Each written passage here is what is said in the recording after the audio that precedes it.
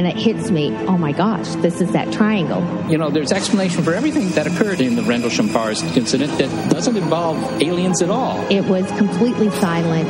It comes right over our heads. He saw a classic flying saucer, really, standing in the clearing. He turned over to my father and held his hand, and he looked in his eyes and he said, "We're not alone." Hello, everyone, and if you're in the United States, I'm saying top of the morning and happy Thanksgiving to everyone. This is Martin Willis, the host of Podcast UFO, and the reason I'm saying top of the morning is because our show was not live last night. We had a major snowstorm here in Maine all yesterday and last night, and my power went out just before the broadcast. I tried to hook up my generator, but the modem wouldn't work. So this is a pre-recorded show, and our guest, Lee Speigel, was gracious enough to agree to record with me on this holiday to get a show out to you this week, albeit late. We have a lot of fun things to talk about with Lee today, including a strange Rolling Stones interview he just did about aliens and UFOs.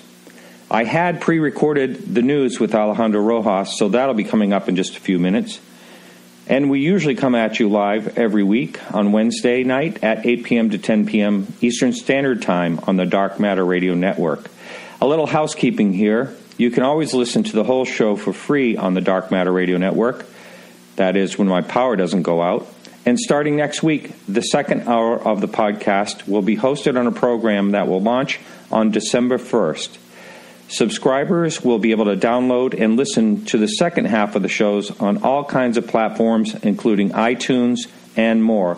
And if you've not been able to subscribe with PayPal, this same platform will also be able to accept a vast variety of payment options. We'll give you all the details about this in next week's show. Ever since I added an hour to the show, making the second hour of the podcast paid subscription only, people have been upset that I'm cutting the interview in half for the non-paying listeners, and I totally get this.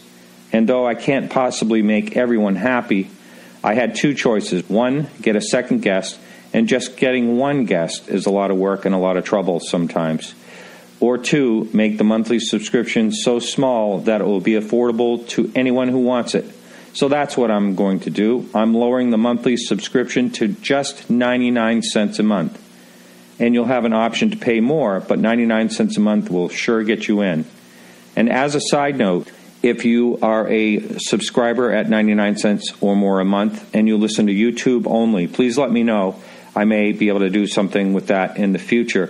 You know, I've been getting a lot of feedback, and some of it good, people trying to help me out. And as a matter of fact, when I dropped the rate down to 99 cents, one of the subscribers that were on at $5 canceled his subscription, and he re-signed for double that amount. Thank you, Gary.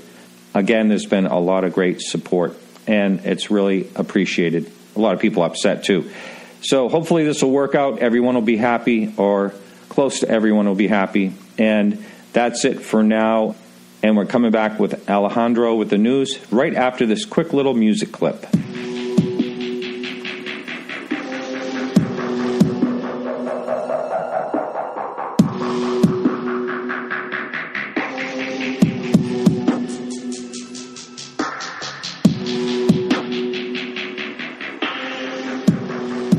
What's going on, Alejandro? Hello. UFOs are going on, buddy, and just in time for Turkey Day.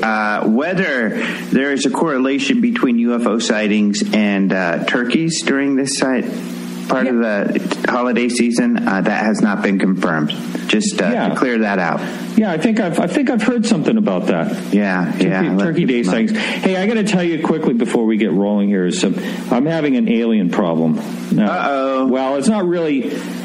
They're alien to where they are, and it kind of reminds me of Chevy Chase in Christmas Vacation. But my house where I live, right next door to me was a convention center. I'm going to turn it into something else. I'm not really sure what I'm doing with it, but I sealed the squirrels out. They were in there last winter, and I got them all out this spring, and they sealed the whole place up. Well, they're in there again. I went into a room the other day, and one was running around in the room, climbs up the curtain. I'm trying to get a door open. I'm going everywhere. The doors are all frozen shut. I'm trying to get them open. The squirrel's up on the curtain rod, It jumps, bounces off my chest. I scream like an idiot, jump in the other room.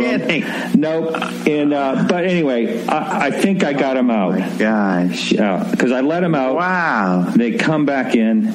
So it's a gray squirrel alien problem. Even. Oh my gosh. It was probably sent by the aliens. That is not normal behavior. So that's a bit of an anomaly. And we all know Giorgio has taught us that all anomalies are alien related. That's right. And if you look at their eyes, yes, they do. I love squirrels. They're cute little buggers. But, yeah, that would be a bit unnerving. And I don't know that I want to live with them. Yeah, they are. They take over fast, let me tell you. Wow, that's amazing. Well, I hope you solve that alien problem. I don't know a specialist in this sort of alien problem. If he had been extraterrestrial, I would have been able to refer you to someone. Yeah, well, I am looking to abduct them and set them free somewhere else. I have a heart trap. That's hard to say.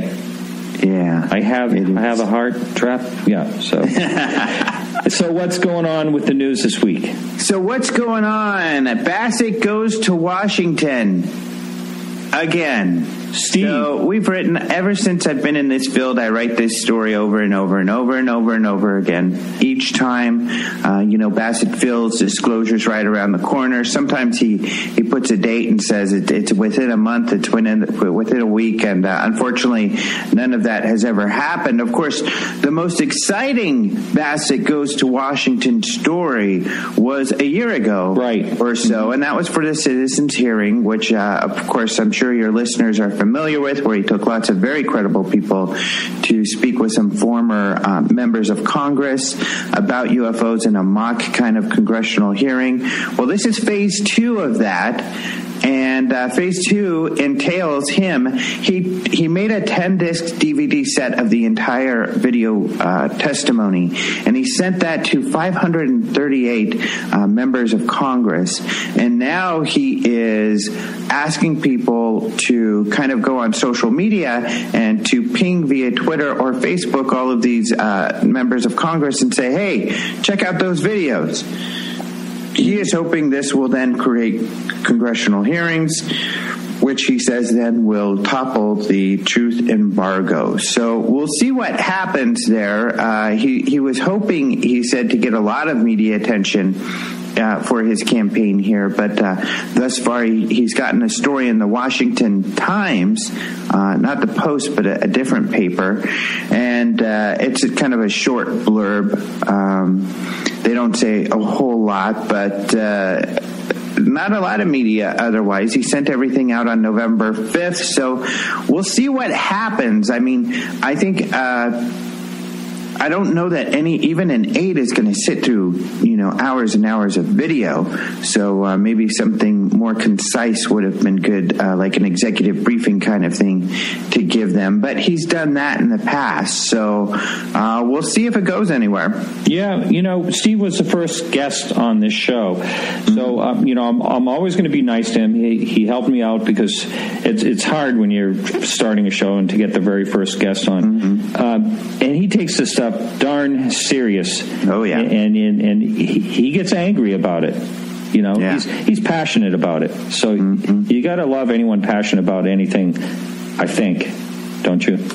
Sort of. Sometimes, certainly, we've ran into those people who take their passion a little to the extremes, and that can be bad. That can be. So, what else is happening? 'Tis the season for crowdfunding. There are 3 crowdfunding projects that we wrote about in the past week regarding UFOs, or at least kind of space related, all of which are pretty exciting. And so, however, I don't know that this is a time that people are taking out their checkbook to crowdfund. Really, they're taking out their checkbook to buy sweaters and ties and various other gifts for people, mostly of which are not appreciated by the receiver. So the first campaign is one that I've written about, and I'm going to bash Huffington Post, which Lee Spiegel's a part of. He's actually been helping.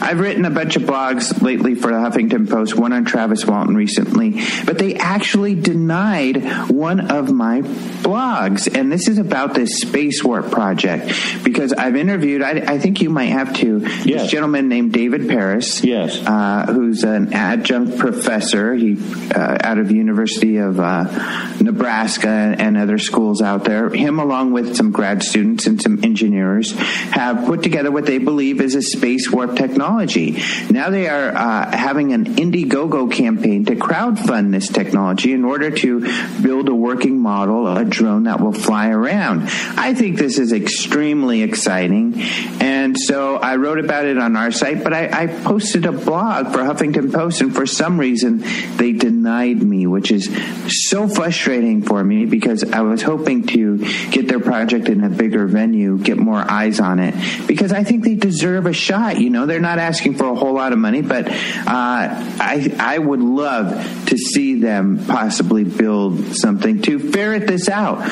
to discover whether this technology that they've believe they've been able to demonstrate works or not. Yeah, that is surprising.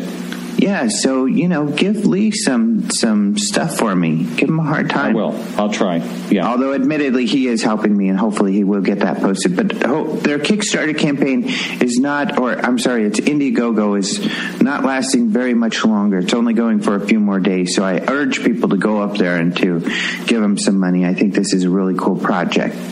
And the second, of course, is the MUFON website, which we talked about last week. So they've still got that rolling, about a week left. They've actually gotten now close to $20,000. I guess people have mailed in. They've got close to $30,000 if you include those. But through the Kickstarter, they've got about something like $15,000 now. So they've got a week to go to make their $78,000. However, the third is one that I'm really excited about as well, which is Robert Hastings is doing a documentary. Of course, he's spoken with over 115 witnesses, to military witnesses, to people who say they've worked at nuclear facilities and they have seen UFOs and or those UFOs have reacted with the nuclear weapons. So I think he's got some incredible information and research. Some people have argued, well, we've seen this on TV. But Robert Hastings doesn't do TV. He's frustrated with TV producers because he says they just take your research and they screw it up. And I agree with him, because usually they do add dubious material. It's very frustrating that the producers aren't more careful with your research. So he's usually denies when he gets requests to work with TV production companies. So to see his pure data and research, which is amazing, he's trying to work on a documentary. He said he was given $100,000. He's gone through that. He just needs $25,000 more to finish this up. So he's asking people for donations. So hopefully people will do that, because you can even watch a 5-minute clip there, and it's chock full of these amazing sightings and cases as told by these military witnesses. So everybody's vying for your money. Maybe give a little bit to each. I don't know what to advise you there, but check in $5 or something, people. Right. Okay, yeah, the last story is just kind of related to the UFO nukes. It's just in Alabama recently. There was a sighting over a nuclear power plant. So that's just kind of interesting, just to show that these sightings over nuclear sites still happen. And that is the news from OpenMinds.tv. Thanks so much. And you can find links to this right in our show notes that'll go right to the stories. Thanks so much, Alejandro. And we'll be talking to you next week. All right, talk to you soon. Have a great Turkey Day. Same to you. Good Thanksgiving. All right, we're coming right back with Lee Speigel from the Huffington Post and music by Carrie Lloyd Whitehouse. Hang in for right after the clip.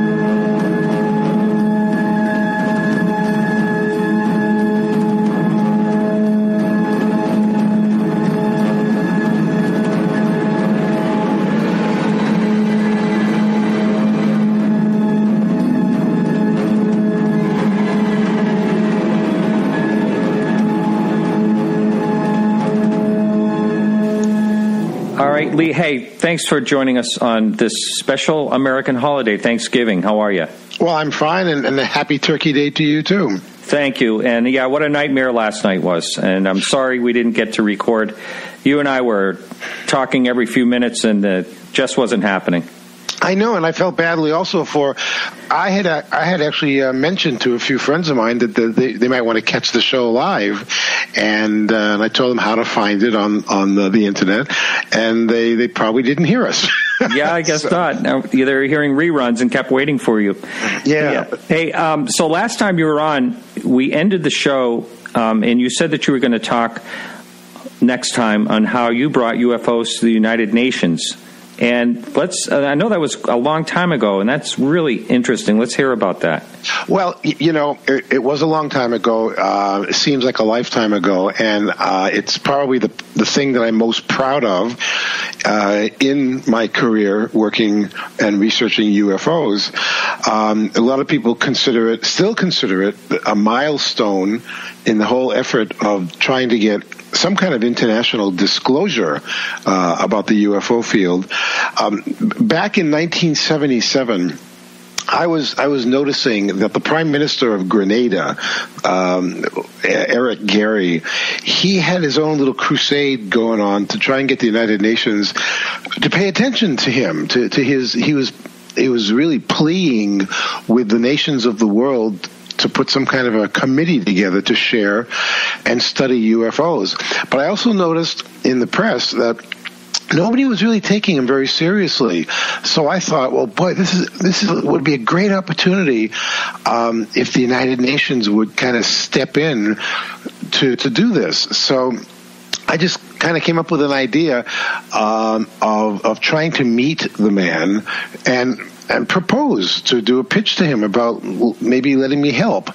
And so what I did was, as you and I had discussed the last time I was on, I sent my 1975 UFO documentary record album called UFOs, The Credibility Factor. I sent a couple of copies of it over to the Grenada mission at the United Nations. And I said to his ambassadors, please give my album to your Prime Minister with my compliments and tell him that I'd love to meet him and discuss some ways that I could help him in his crusade to bring United Nations and UFOs together in some way. And so they got the album down to Grenada, and I was invited to the United Nations on the night that Eric Gary was knighted and became Sir Eric Gary. And it was great.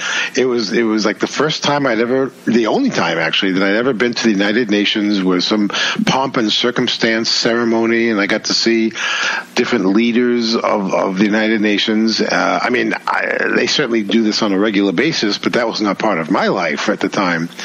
And at some point during the evening, I was introduced to Sir Eric Gary, and we went into a room alone where we could just talk for a few minutes. And I said, with all due respect, sir, I've been following your crusade in the media to try and get the United Nations to take you seriously about UFOs, but they're not taking you seriously. I can help you do that. Are you interested? And over a handshake, he said, yes, I would be very much interested in having you do this.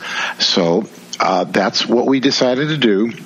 And he offered to fund my part of the presentation in case I needed to do any traveling to collect speakers, documents, information. And I discovered at the time very quickly that you cannot just walk into the United Nations and say, I'd like to do a presentation here.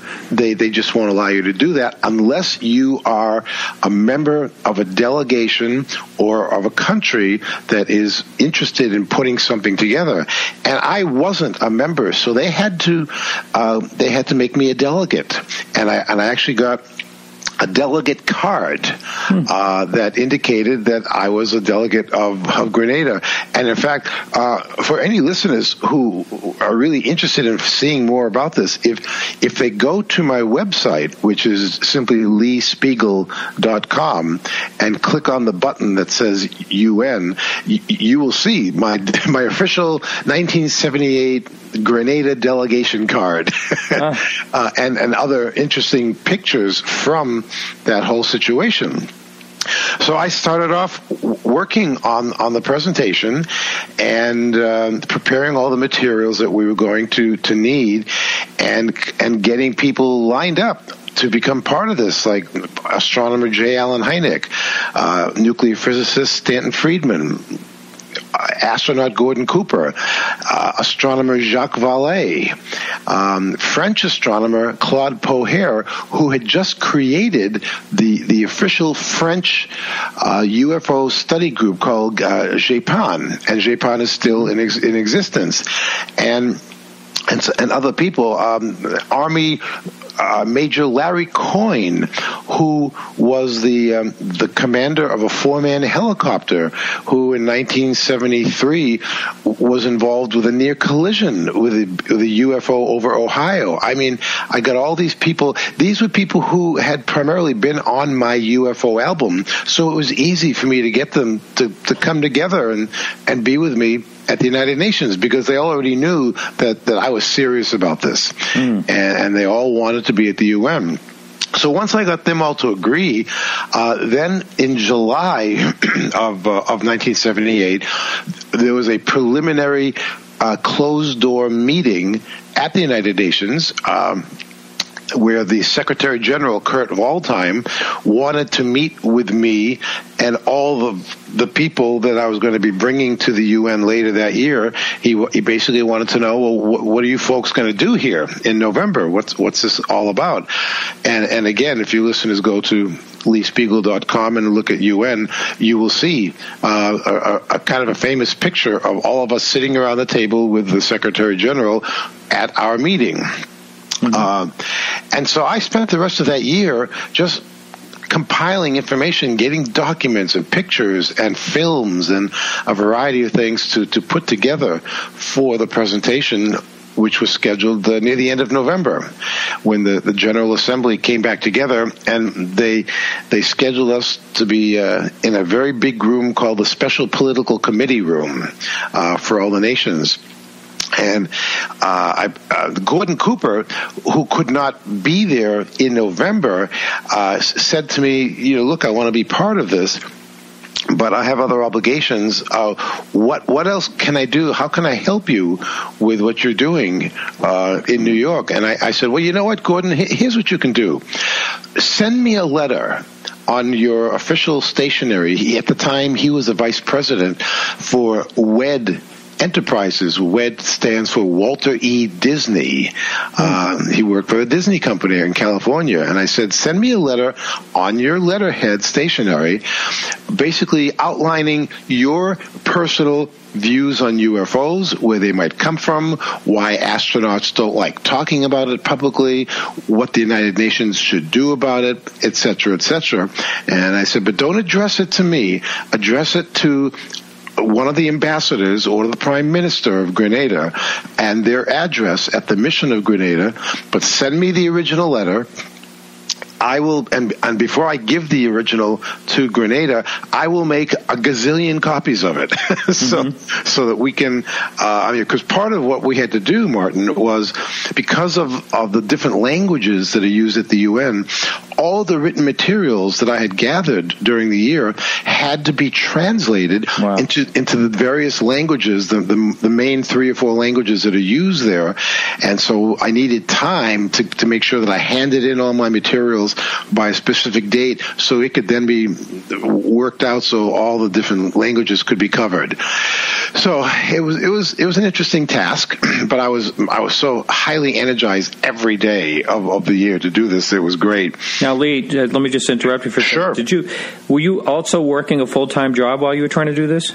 I was, and well, since you asked, I was working at the UN to do this during the day, and by night, I was a maitre d' at a restaurant in New York City.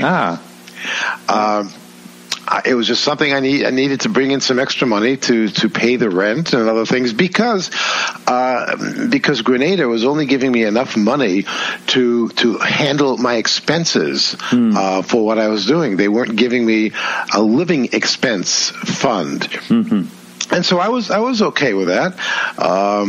Because I don't, if I recall, I don't think the money that they gave me, I don't know if I even had to declare it because I got it from another country. Yeah. So I really can't remember that. And now that I'm telling you this on the air, now the IRS is gonna come get me. It's already flagged. Yeah. So, and even when I was working on this project, many times I just knew that I was being watched, really? and my phone was being bugged. Yeah. Wow. It's like I'd be on the phone talking to anybody, whether it was somebody about this presentation or just friends or family, and there would be pauses in the conversation, and I could hear breathing. And I knew it wasn't my breathing, and it wasn't the breathing of the person I was talking to. And so a couple of times I just said, screw this. You know what? I'm just going to go for it. And I'd say something like, hey, listen, guys, I know you're listening, and it's okay. You're not going to get anything from me that's going to be worth anything to anybody.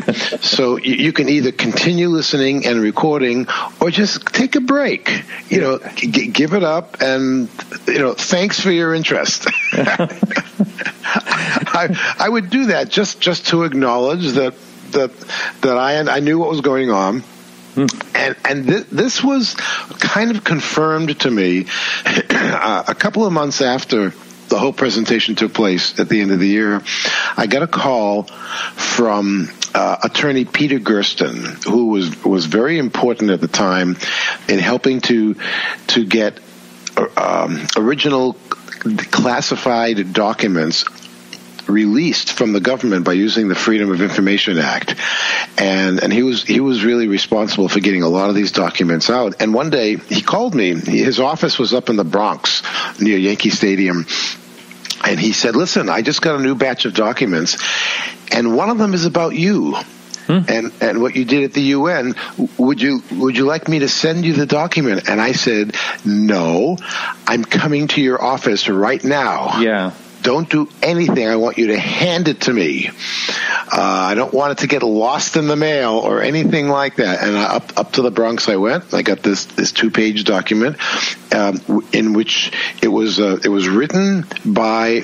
In 1978, it had been written by the American ambassador to the United Nations, and it was written to the Secretary of State in Washington. And it basically said that the subject of the document was Grenada UFO Crusade Deja Vu. Deja vu? Yeah, as in, here we go again. Unreal. Okay. Wow. And it talked about, here's what Grenada is working on this year at the UN. Here's what they're planning on doing at the end of the year.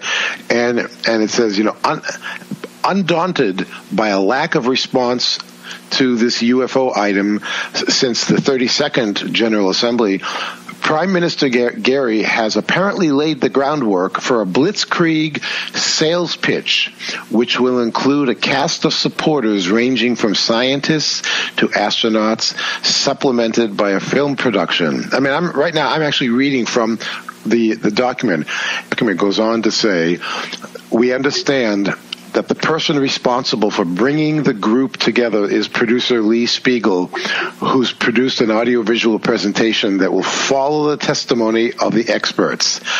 All of the people listed have been officially accredited to the UN General Assembly by Grenada.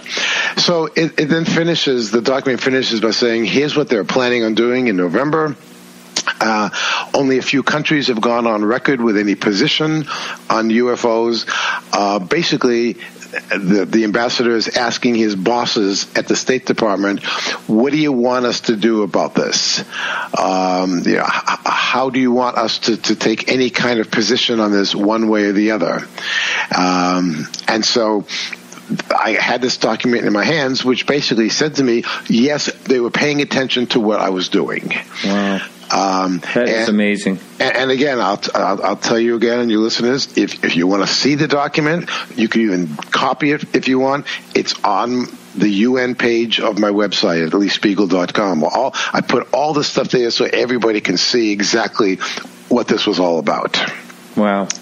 And so we did the presentation in November, and my three main speakers were Alan Hynek, Jacques Vallée, Larry Coyne, the Army helicopter pilot, and then following a lunch break press conference for the afternoon session, Stan Friedman came out and did his blitzkrieg thing about how, yes, Earth is being visited by some extraterrestrials. So the upshot was that all we were trying to do was to get enough official interest at the United Nations so that some kind of committee could be formed to investigate and to share UFO information from around the world. Because the one of the problems of doing something like this on this kind of a scale is the language situation. You get different countries with different languages, and they have their own reports. How do you get this stuff to share it and to translate the languages? It's a huge task. And so we were just trying to get a small committee formed that wouldn't cost the United Nations a lot of money, and I didn't even want to necessarily or need to be part of the committee. It was, once the committee was set up, it could just run by itself. And in the end, the then Soviet Union and the United States vetoed the resolution, and that pretty much killed it. Because none of the other countries wanted to go along with it. And now here's kind of a fast forward, like 30 years later, I discovered, this is just a couple of years ago, I'm working for Huffington Post and writing a lot of stories. There was a point in time when the United Kingdom was releasing to the public, they were doing these occasional releases of all of the British Ministry of Defense UFO files that they had gathered for decades. And in batches, they were releasing these files to the public. And so during one of these release points, my editor came up to me and said, looks like Great Britain is releasing some more UFO files. Do you want to do a piece about it? And I said, sure, because they usually have some good stuff in there. And I could do a couple of interviews and make it a good story. So I started going through the files that they had released. And I read a story from the BBC. The BBC had gotten the first batch of declassified files, and they released them. So I was looking at the BBC story, and it said, among the more interesting files released today by the BBC are some that show that in 1978, Great Britain tried to stop a UN presentation from happening. Really? And I went, I'm sorry, what? Let me read that over again and make sure I read that correctly. Yeah, in 1978, the UN was putting a presentation together, or someone was, and that Great Britain didn't think that was a good idea. I went, no, wait a minute, this can't possibly be my presentation. But yes, it was. Wow. And so I dug out more of the documents that had just been released a couple of years ago about this, and sure enough, all this stuff about how Grenada is doing this and doing that, and we here in Parliament don't think this is a good idea because it would not leave the United Nations with a good reputation if all of a sudden it was doing something about UFOs. And I thought, well, wait a minute. The United Nations has its own problems anyway. talking about UFOs isn't just going to add to the problems. I went to my editor and I said, listen, this has now become like a personal issue for me. I would like to write the story, but I would like to write it in the first person. And basically say, I've uncovered these documents that Great Britain tried to stop my presentation, and now I'm just finding out about this like 3 decades later. Are you kidding? This is a story. And one of the things that I did was to call up and interview my friend Nick Pope, who for a few years, in the 1990s, he ran the UFO office at the Ministry of Defense. He was in charge of looking at all the UFO information that came through the office. So when I got him on the phone, first thing he said to me was, I know why you're calling. Really? Why is that? He said, well, maybe because we just released some information about your presentation in 1978. And I said, yeah, Nick, what can you tell me about this? And he said, well, first of all, I had nothing to do with this. You can't blame me, because when you were doing your presentation, I was only a teenager, so I wasn't even working at the Ministry of Defense yet. Mm-hmm. I said, all right, you're off the hook. But why would the great United Kingdom not want this to come out? He said, because they thought that the UN would be embarrassed, or would be shamed, or that it would just place the whole United Nations organization in disrepute or ill repute. And I said, really? You're kidding me. He said, for better or worse, that's what happened. And he said, I will go on record right now. I will give you an unofficial apology on behalf of my country, because since I had nothing to do with it, I can only apologize from me to you. And I said, you know what? I accept your apology. 30 years late, but yeah, okay. So I obviously, Martin, I must have hit a nerve there somewhere in 1978 to get the United States ambassador and the State Department interested in what I was doing, to get Great Britain wanting to shut the whole thing down even before we put the presentation together. It was really interesting to watch this all take place. The upshot was that we did the presentation in November of 1978. A couple of months later, Sir Eric Gehry was overthrown in a political takeover in Grenada, so he was suddenly out of power. And just a few years after that, I'm sitting at home watching the nightly news, and there's this big news item, and this is under President Ronald Reagan. All of a sudden, the news item is the United States has just invaded Grenada. Right. Do you remember that? I sure do. Man, I was sitting there watching this, and the only thought that came to my mind was, oh my God, this is my fault. I mean, really? Did you really think that? Oh, yeah. Listen, man, I was following the timeline of all this stuff. Here's Eric Gehry in 1977 talking UFOs up to the United Nations, trying to stir up the pot. Then in 1978, I make a deal with him to do a big presentation about UFOs with some big-time speakers and personalities, incredible people. And now I'm stirring the pot. And then, as we now know, Great Britain is trying to stop this from happening in 1978, and I didn't know that at the time. And then we do our presentation. It goes over really well, and suddenly both the United States and the Soviet Union, and maybe they vetoed this together. I don't know. But so the resolution died. It's still available if somebody wants to pick it up and run with it again. Mm. And then all of a sudden Eric Gehry is overthrown in a political coup, and then we invade Grenada. So when I put all these little elements of the timeline together, I'm sitting here going, holy crap, it had to be my fault.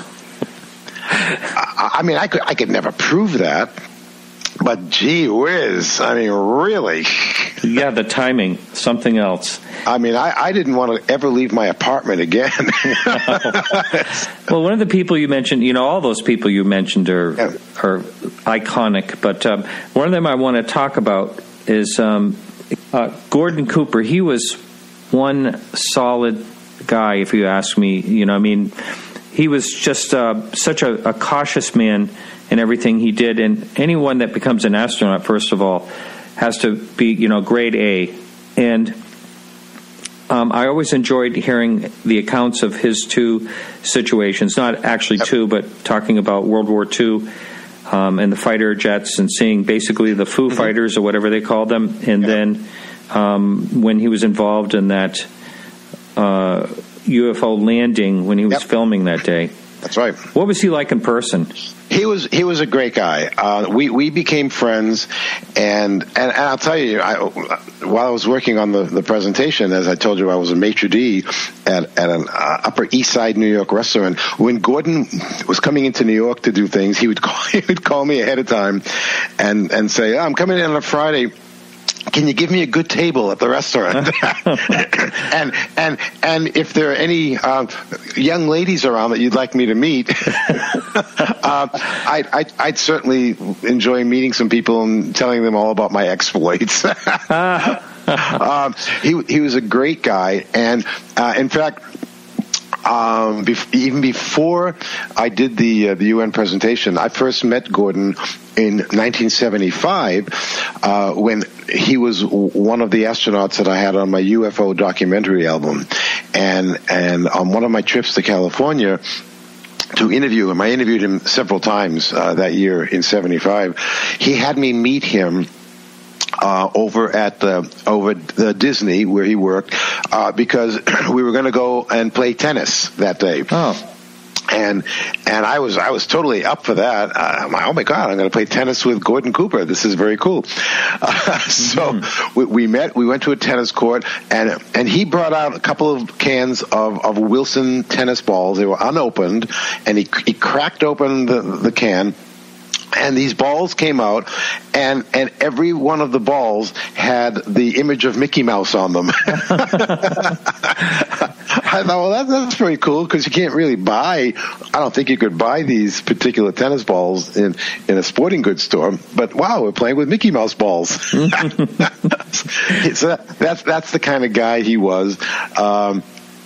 We used to talk about a lot of interesting things. In 1980, I believe it was, I did an interview with him for the old Omni magazine. Do you recall Omni? Mm-hmm. Omni was a magazine that was considered. It was a great magazine. It was oriented for consumers. It was a very consumer friendly magazine, and I was one of their featured writers, and I asked them if they'd be interested in having me put together for their interview of the month an interview with Gordon Cooper, and they said, yeah, absolutely. So we sat down and we talked about a variety of things from his days as an astronaut, from that, and what we did at the United Nations. And I can't remember specifically how the topic came around to this, but at some point during the interview, we started talking about time travel.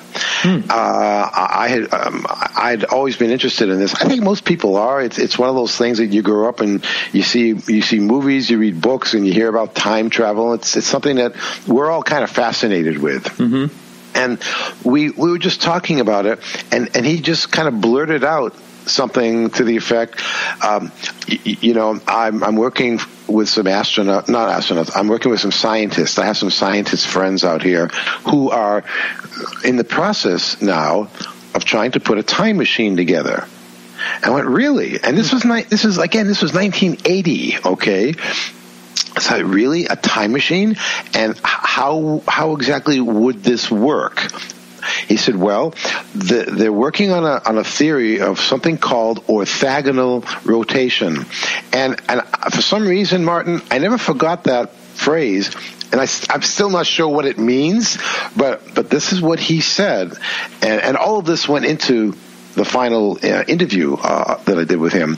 He said, yeah, they're working on something called orthogonal rotation, where the vehicle or the chair or the whatever it is that you'd be sitting in, it rotates in such a way at such a frequency that they believe that it can break the bounds of time and traveling. And I said, well, okay, how close are they to finishing such a device? He said, well, they're working on it. They think it's going to happen, and they'll have it ready for some kind of testing soon. I said, that's unbelievable. And I said, so tell me more about this. Do they think they'll be able to send something or someone either into the future or into the past? He said, well, they think that the only way that they can get this to work is to go into the past. And I said, well, okay. He said they haven't quite figured out the calculations or the science or the technology to go in both directions. And I said, all right. Now, next question, Gordon. Who would be foolish enough to sit in something that could only be basically a one-way trip? And he said, you're looking at him. Really? Yeah, and at that moment, I realized, well, you know what? Probably the bravest individuals on the planet are test pilots, because they have to be afraid of nothing in order to do what they do. I mean, that whole right stuff that we've heard about and we saw in the book and in the movie with the early astronauts, that they took so many chances, to test all of these new vehicles, including the new stealth vehicles that we have. People of the right stuff, they basically are afraid of nothing. And he was one. He was, you have to have that kind of attitude, and he was one of those individuals. And I said, really, you would take, and you would give up everything, your life here, your family, to go someplace and never be heard or seen from again? He said, well, yeah, because it's all part of, science and advancement. I said, yeah, but you're talking about knowing that you're not going to come back. It's like, people nowadays, they talk about preparing for the first trip to Mars and to become and they're saying that they're actually taking, I guess, some kind of pre-applications for people who want to go to Mars, but knowing that there's no return trip. Right. I think there was I want to say hundreds of thousands of people signed up for that. I know. Yeah, isn't that amazing? I mean, I don't personally understand the attitude, but I guess that there is a sense that, it's not just a matter of doing something for science. I think there are people who are so unhappy with the way things are going on this planet that they would welcome a move to go somewhere else, and that's crossed my mind too. That would, if that's part of the reason. Yeah. So Gordon Cooper was one of those guys, and I'm assuming that maybe all test pilots would have taken that kind of a trip. And so here we are. That was 1980. Now we're in 2014.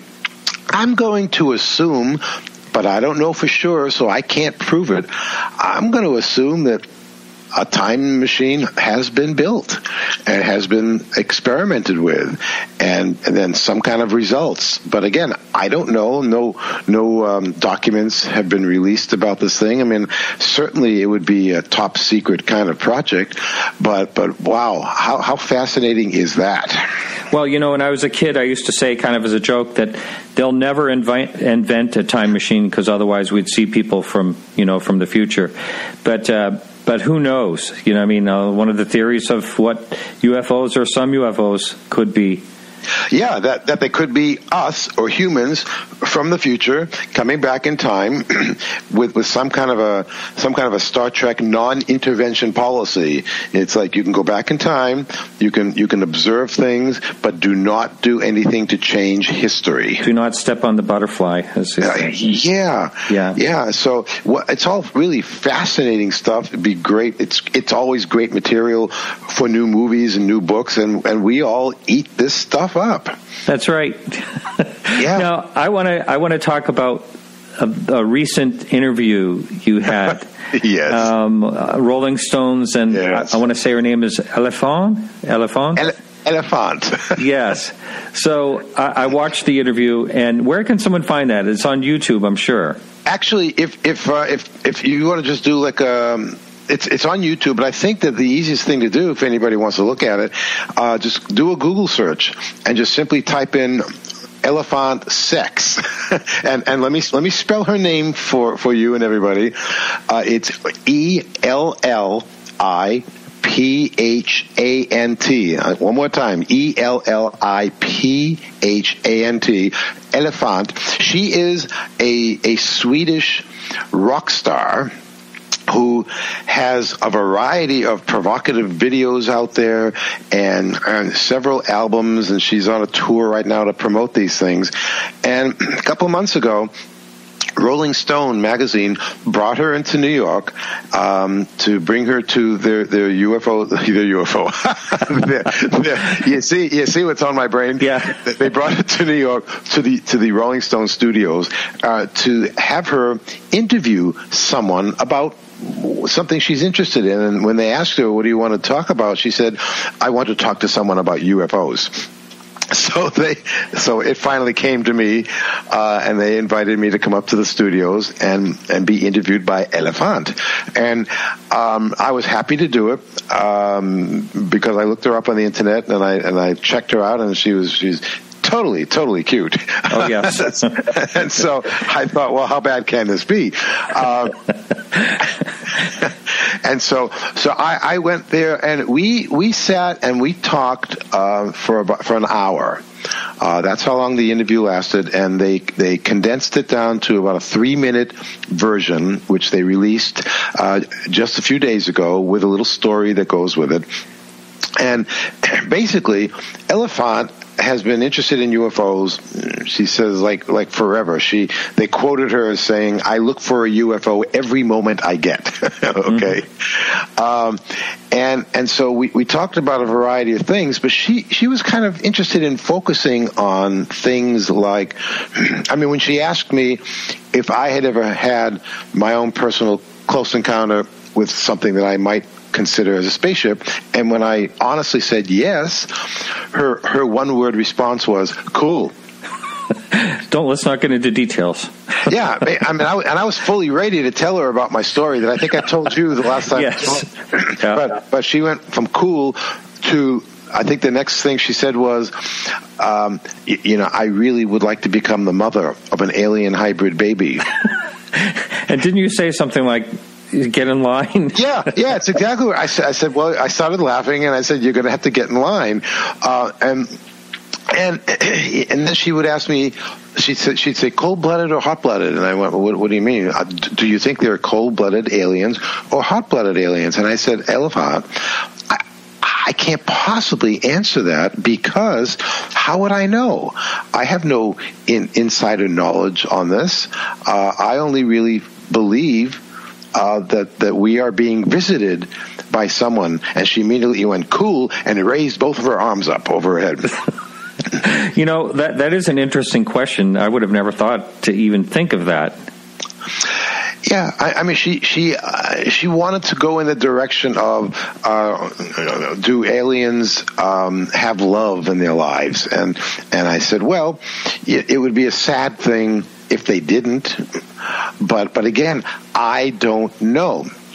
All that I know is what scientists tell me. Seth Shostak, the senior astronomer at the SETI Institute in California, and all that they do, what they do is they're constantly searching the heavens for any signs of intelligent life. And Seth told me that the current thinking is that in our galaxy, our little ordinary Milky Way galaxy, that there might be tens of thousands of habitable planets, and that there are very likely many planets that have intelligent civilizations on them, and we're only talking about this little galaxy that we live in, because now we know that there are billions and billions of galaxies out there. So when people say to me, well, what proof of is there of life in the universe, I show them a picture of the Hubble telescope that was released earlier this year, that in one little picture shows 10,000 galaxies.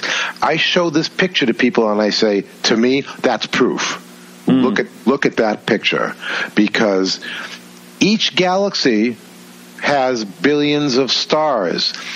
Most of those stars have planets around them. So statistically, you can't fight the odds. There's life out there, and that's my proof. And I'm comfortable with that as proof to myself. Other people will say, "Well, no, that's not proof enough." Well, I don't care. I've said to people, Martin, if you get 10 people, line them up, sit them down, and start from one end of the line to the other and ask them all, what would it take for you to believe that Earth is being visited by someone? You'll get 10 different answers. Right. That's just the way human nature is. And so I am comfortable believing what I believe, and I don't feel like I have to defend myself, and I often have to. I have lots of people who write comments in my stories or send me emails and tell me that I'm full of crap, that I can't possibly know what I'm saying, and I say, I'm not an expert. I just present people, and I'm very fortunate to be able to pick up a phone and call leading scientists and military people and law enforcement people and ask them what they think of this stuff. You're not just getting my opinions, you're getting my beliefs based on the conversations I have with people who we should be listening to. When Elliphant asked me or told me that she wanted to become the mother of an alien baby, my response to her, in addition to when I said you have to get in line, I also said that, and they did not include this in the 3-minute version of the video. I said to her, I know people who you could talk to, who could perhaps put you in touch with that situation. But I guess the Rolling Stone editors didn't think that was credible enough for me to say something like that. But it's true. I do know people who claim that they are the fathers and daughters and wives and sons of aliens, and I don't know how accurate it is, but if she wants to talk to these people, I can give her some phone numbers. Was there any other part of the conversation that they took away that you thought was pretty interesting? For example, I started to mention that after I had done the album in 1975, and that I believed that we're being visited, I tried to get her to ask me about the United Nations presentation that you and I just talked about, because that is still a very important thing that I did. But no, she didn't really, we had the time, we could have talked about it, but she wanted to go in some other directions. And in fact, at the end of the interview, and when you see it, I start asking her some questions, and I asked her what pieces of her music would she like to see be transmitted into outer space, and her response to that was, "That's a very good question." Well, and what people don't know is that during the interview, while the cameras were still rolling, they stopped the actual interview for a moment, and the producer said to me, "Why don't you ask Elliphant which of her music she'd like to see go into outer space?" So I didn't come up with that myself. They asked me to ask her that. So of course, she thought that was a very good question. Well, duh. And did she have an answer? She did. She said something like, "I would like my new EP, my extra extended new video or song or album to be put out there." And then I said something like, "Well, do you think that the extraterrestrials would get it, would understand it as music, as a form of our culture?" And she said, "Yes, absolutely." And it was at that point that the interview came to an end on the screen. Even though they didn't let you see where she says, "I've been sitting here talking with the professor." Well, you know how those producers are. They're always thinking, where they can get their plugs in. I know, and it wasn't until I got back to Huffington Post that day after doing the interview that I realized that throughout the entire hour that I was there with her, she never once actually mentioned my name. Not once. Not in the introduction.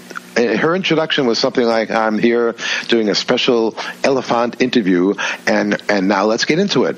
And suddenly there I was sitting on the other side of the table, and the only way that readers or viewers would know that who I am was they put Lee Speigel, Huffington Post, underneath me on the screen, because when I got back to Huffington Post, I sent an email to the producer over there, and I said, "Listen, do me a favor, in your post-production and editing, please identify me on screen because Elliphant never mentions my name." That is something else. Yeah, Lee. Let's get into some of your stories recently, because I just saw the one that you wrote the other day, and in New Hampshire. Yeah, pretty amazing. I kind of stumbled onto this over the last a few weeks ago. I was up in New Hampshire spending time with my family, and my 15-year-old nephew Benjamin came up to me and just very casually, matter-of-factly said, "Hey, Uncle Lee, I think I saw a UFO here in October, and I just thought I would tell you about it." And I said, well, why did you not tell me about this before? "Well, I didn't know if you'd believe it, and I didn't tell my parents because I didn't know if they would care. But you're here, so I'm just telling you about it." And I said, "Well, what did it look like?" And he said, "Well, I took a picture of it. Would you like to see the picture?" And he went, "Oh, well, yes. Now we're talking. Of course I'd like to see the picture." And he showed me the picture, and it's right at the top of my story on Huffington Post. It's definitely a V-shape or boomerang-shaped object in the night sky. It's very well lit, and you can see the actual shape of it. And then when we zoomed in on it, you could almost see three separate areas on it that are more well defined or more brightly lit than and lit enough where the whole object is lit up. So if it wasn't my nephew, I wouldn't know how reliable he was. But because we're related, and he wouldn't try and pull a fast one on me. I thought this was really interesting, and a neighborhood friend was with him, and I talked to both of them, and I ended up going outside with Ben, and I said, "Well, show me where you saw it in the sky. Let me ask you a few questions about it." So I did a little interview with him about it, and then I said, "Let's go sit at the computer. Let's see if anybody else in town may have seen the same thing, and maybe it was reported." So he punched in, we did a Google search, and all that he wrote was Concord, New Hampshire UFO, and we didn't even put any date on it.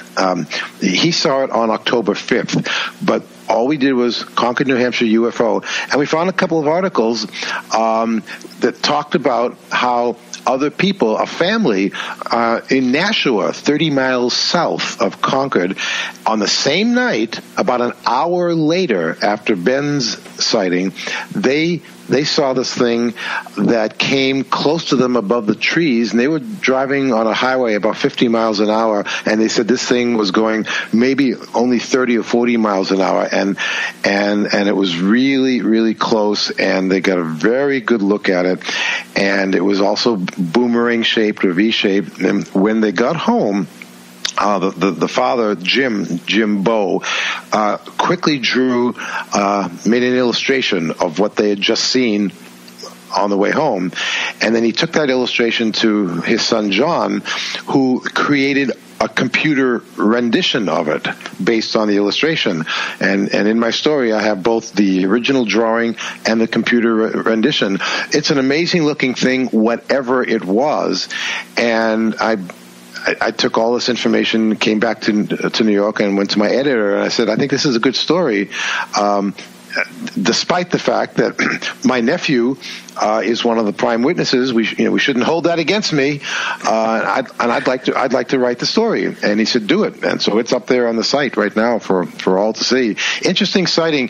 And what I like a lot about it is that in so many UFO encounters, people don't have or don't have the time to take a picture. Ben is the only person who photographed this thing. Really? And when it comes to UFOs, the credibility of an image is really important to the story, and so that's why we went with it, because it's a good, credible story. Now, what the object was, we don't know. I interviewed a guy named Mark Podell. He's with the Mutual UFO Network, or MUFON.